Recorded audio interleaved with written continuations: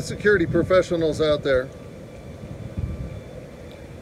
what preventative measures have you taken to prevent violent protests and even attacks on your facility? What are your incident management plans, and when was the last time you conducted a realistic exercise of those plans? Not one for show, but one that demonstrates your weaknesses so that you can fix them when the real deal happens.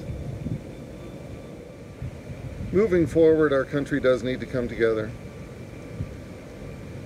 We need to put down violent protests and quit tear gassing peaceful protests. We need to denounce violence.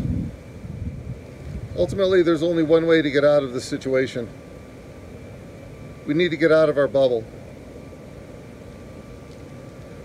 We need to put ourselves in the shoes of those we do not agree with and attempt to see their perspective and shut up and listen for once, instead of yelling down your opponent. Ultimately, the only way out of this is we need to start treating each other the way we would want to be treated.